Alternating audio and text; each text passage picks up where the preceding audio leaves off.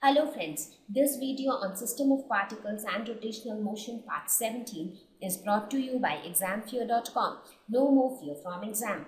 So now let us talk about center of gravity. Since we are talking about equilibrium, so it is good to talk about the center of gravity, because we have also spoken about the center of mass. The concept of center of mass is now clear to you, and also we have talked about the center for mechanical and for mechanical equilibrium. Just now we talked about the principles of levers as well. So it is good to talk about the center of gravity as well along with this topic. Right? So what is your center of gravity? It is basically a point where the total gravitational torque on the body is zero. So when I talk of center of gravity, I would again like to cite the example of something. Let us say any object which you try to balance with your finger. What happens? There is a gravitational pull always being exerted on that object, because of which it tends to fall on the ground. Right? So when that net gravitational torque on the body is zero, that means when you place your finger exactly at the point where the total gravitational torque is zero, then you say that the object is in equilibrium. So center of gravity is that point where the total gravitational torque on the body is zero. So at the center of gravity, there is no rotation involved of the body. Right? So for this, you can take this example as I mentioned. Now, if you do not place your finger at the exact point, if you move your finger even a little, what happens? The disc starts toggling. Right? So it is no more balanced. It starts toggling and it tends to fall down. Sometimes it toggles on the right hand side, sometimes it toggles on the left hand side, and so on. Right? So that's what keeps happening. So now let us see how center of gravity is related to the center of mass concept. So let us consider this object.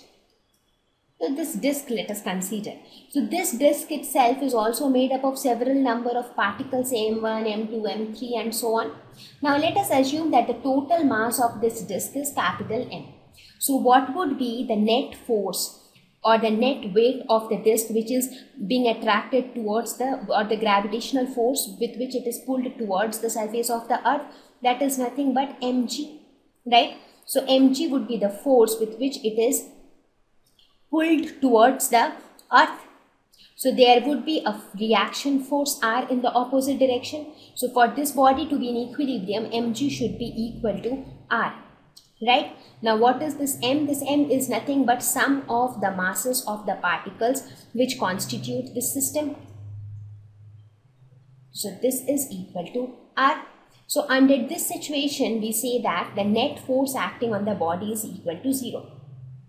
Now there will be torque due to each of the forces M1G, M2G, M3G and so on. Like for each of these particles, there will be a force acting towards the center of the earth, that is M1G, M2G, M3G and so on. Now each of these forces will give rise to a torque.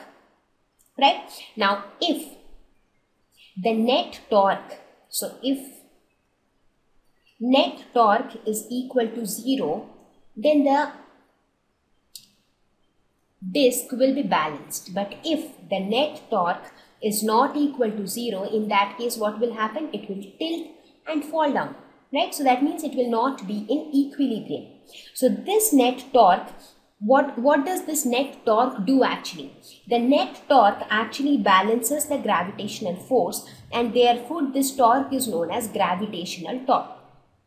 Right? So the net torque which we are talking about here, where does it come from? The net torque comes from the contribution from each of the particles. It comes from the weight of each of these particles, and this force on each of these particles is due to the gravity of the earth. This M1G, M2G, M3G, what is this? These are all because of the gravity of the earth, and because of these forces, torque comes into picture. So that is why this torque is known as the gravitational torque. Right? So the gravitational torque tau G can be written as the sum of the torque from each of the particles. Now this can be written as Ri cross MIG, because torque is defined as R cross F. So F in this case will be M1G, M2G, M3G and so on. So we can write it as MI into G. So now if we want this to be in a balanced condition, so this should be equal to 0. So this implies that G into summation of MI Ri should be equal to 0. So this implies that summation of MI Ri should be equal to 0. So this is the condition for which the net gravitational torque will be equal to 0. Now the points for which this equation holds true is known as the center of gravity. So center of gravity is the point at which the net gravitational torque is 0, and your net gravitational torque will be 0 only if this condition is true, that is summation of MI Ri is equal to 0. So there will be a point on this disk where the sum of the product of mass and position vector of each of the particles of the systems will be equal to 0. So that point is known as the center of gravity.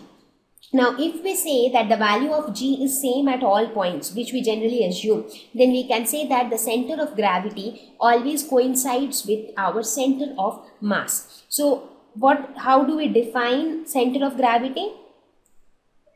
Center of gravity is defined as that point for which the net gravitational torque is equal to 0, which implies that this condition is true. So points where this condition is true is center of gravity. Right? So what did we conclude from our discussion? Center of gravity coincides with center of mass if G is uniform throughout the body. That means if the value of acceleration due to gravity does not change. Now we generally assume that the value of acceleration due to gravity on the surface of the earth is the same. So in that case we can say that center of gravity coincides with. Thank you. Please visit examfear.com to watch free educational videos, try free online tests, get the best quality study materials, study from the best tutors and mentors, and much more. Thank you once again.